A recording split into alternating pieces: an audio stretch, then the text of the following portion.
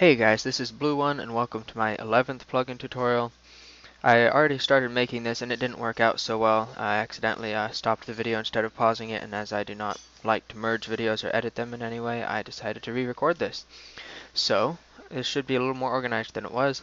I want to start out by saying that I'm now using Spigot 1.9.4 instead of 1.9.2, and although there's not really any noticeable differences, there will be some bug fixes and such like, so I recommend you upgrading as well if you can. If not, this should work for both 1.9.2 and 1.9.4.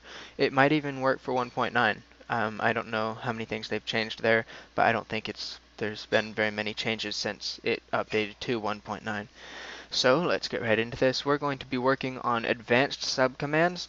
These are a lot of fun because you can do things much more detailed and much easier than having to register every single command and having to type a different command for everything that you do. Essentials has a lot of commands that they have registered and that you have to remember, and it might be easier if it was more categorized into subcommands, and we're going to work on doing that today. So we'll start out by creating a new command right here. We're going to have to make sure it's an instance of a player first. So if sender instance of player, add an H into my player, that doesn't really belong very well.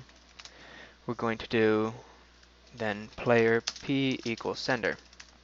We're going to have to import those, and we will add cast. Then we're going to have to do an else statement here. Else bucket.get console sender send message. Whoa, that didn't work. And we'll make it red so it stands out good. Only use this command as a player. Get my spacing right here. Mouse is a little jumpy today.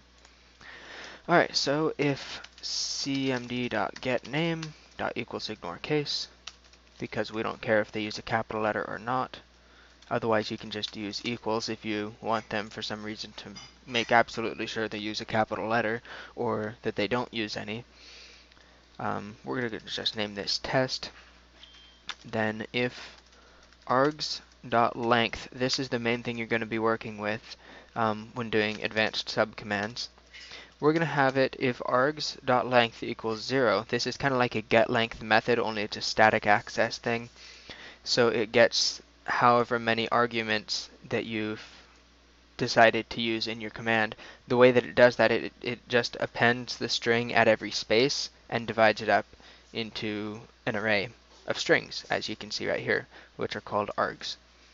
So args.length equals 0, that means you don't have anything typed after test. Then p.send message chat color.aqua, because I like aqua, and it'll just send them the message test. That's just a confirmation. Now we'll use else if args.length equals 1. Then if args, which this first argument is 0 even though the length is 1, because that's just the way that Java counts. Args.length, or no, not .length, just args0 ignore case. Goat, if they type test goat, then p.send message chat. Whoa, I don't know how I did that. That's an interesting shortcut. I'll have to remember that. Sorry. Chat color.aqua. And it will be this time test goat. And I'm really screwing up. Okay. So, else if args 1 args0 equals ignore case sheep, then p.send message chat color aqua, and that would be test sheep. Now if I can remember to test all of these out, I might not remember to do all of them, but you can do that on your own, I suppose, since you're going to be doing this as well.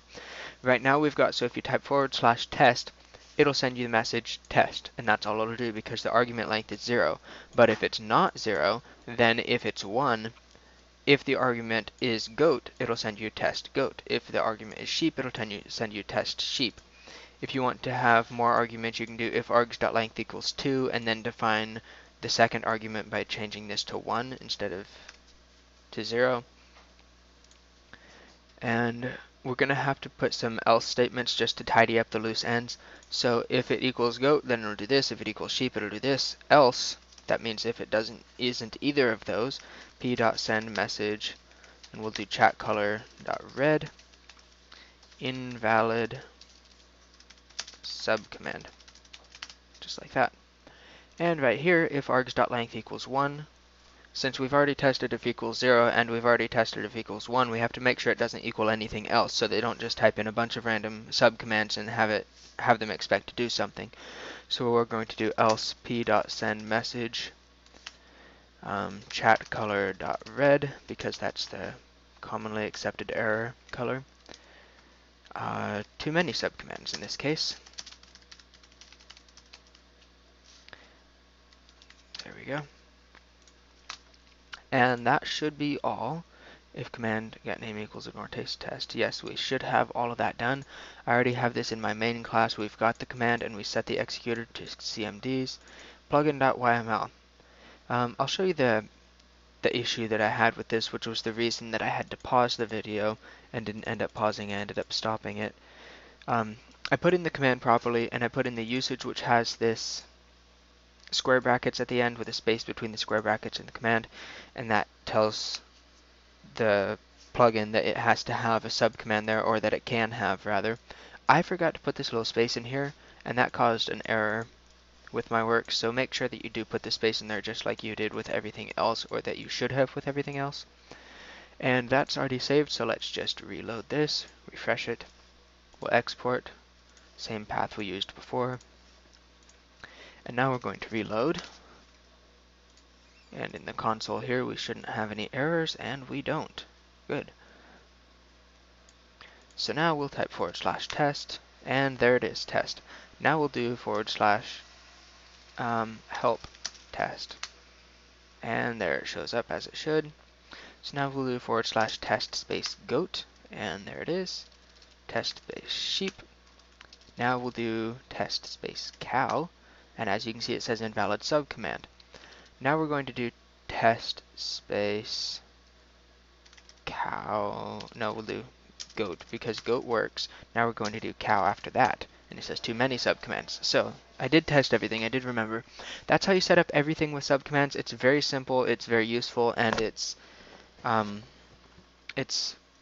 just a lot. It's a lot of fun in general, trying to get all of that stuff organized without leaving any open holes, because you don't want it to say there's been an internal error because you forgot to check something. So make sure you do all of your checks by running all of your else checks afterwards.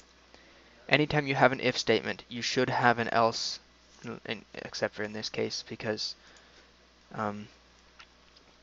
there's a lot of commands to be run. So it already handles that. It'll just say unknown command, as you can see here. It already handles it. So that else is already taken care of, but for this, there's an else statement there, and there's an else statement. Anytime you have an else if, that needs to be appended by an else statement as well. As you can see here, we've got if, and then else. So make sure you have all your setup tidy and no open holes. And I hope you guys enjoyed this tutorial. This has been requested now since I'd say a month and a half ago, so it's about time I got this done, and I hope you guys enjoyed this. If you did, please leave a like, subscribe. If you have any suggestions or any requests, please leave those in the comments, and I'll be sure to check those out.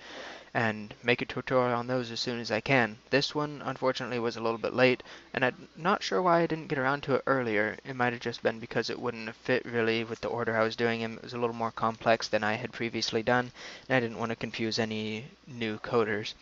So anyway, tell your friends about this if they enjoy coding, or if you have any problems also with your code, you can let me know. I don't access my Skype very often, so use the Spigot forums instead. My name is in the description there, as well as the plugins that I've made, and I'll see you guys next time.